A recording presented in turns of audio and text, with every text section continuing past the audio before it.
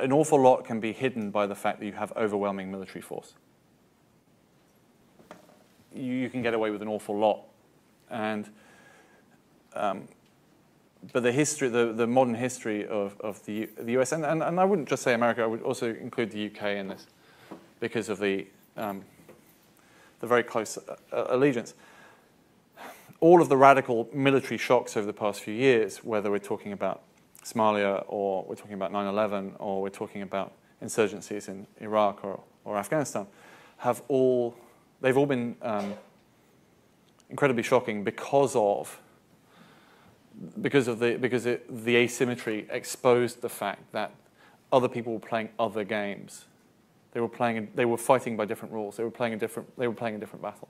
And so, of course, if we were to suddenly get into a land war against Russia in the Black Forest, then the US and her allies would be vastly superior.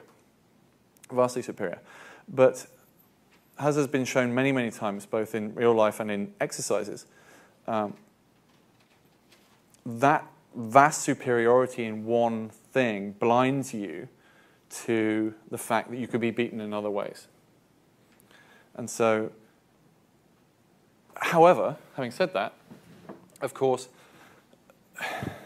the US is a very big country and has lots of very, very, very, very talented people and lots of very interesting initiatives. You know, the very fact that all these people are here today means that the opportunity to correct that is very, very high. But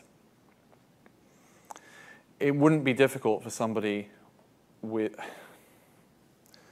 No, it wouldn't be difficult for somebody with the right set of imagination and a large enough but effectively limited budget to still do an awful lot of damage to this country by just being imaginative.